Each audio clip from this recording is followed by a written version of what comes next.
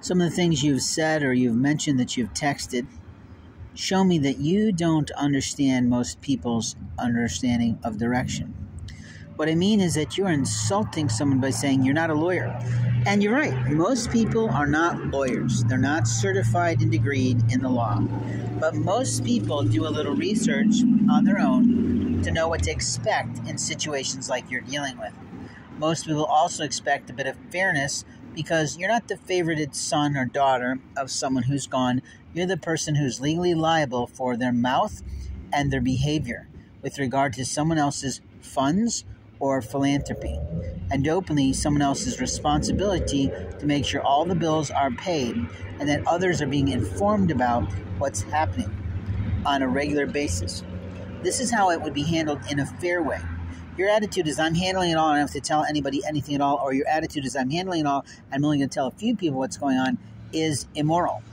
Your job is to work indiscriminately, without discrimination, sharing information, because life loss is supposed to be a celebration, not an indication for you to be participating in, abuses.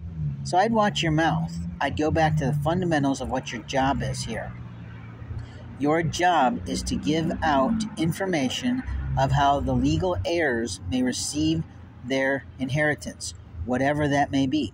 If there's leftover property or personal possessions, then your job is to let the people who are legal heirs to know what's available completely, either through photographs or videography or through an inspection done by everyone, where there's a negotiation of what people would like to have for their own heritage, their own heirlooms, if you see.